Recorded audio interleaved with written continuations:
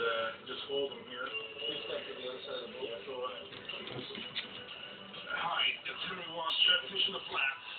How you doing, buddy? All right, let's see if I can get you unhooked. And there he goes. Fish On, brought to you by Powerful, Total Boat Control.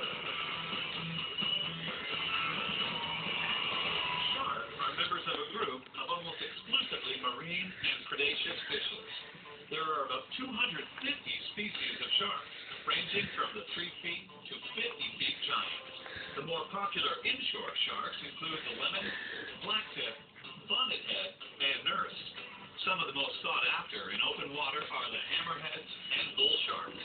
Their skeletons are made of cartilage rather than bone, and this, along with large deposits of fat, partially solves their weight problem of sinking.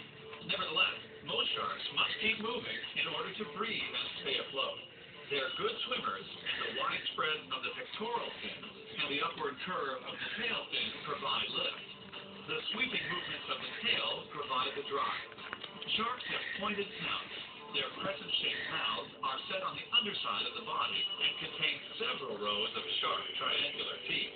Each fish is sleek, elegant, and graceful in its own way, until you have one on the line.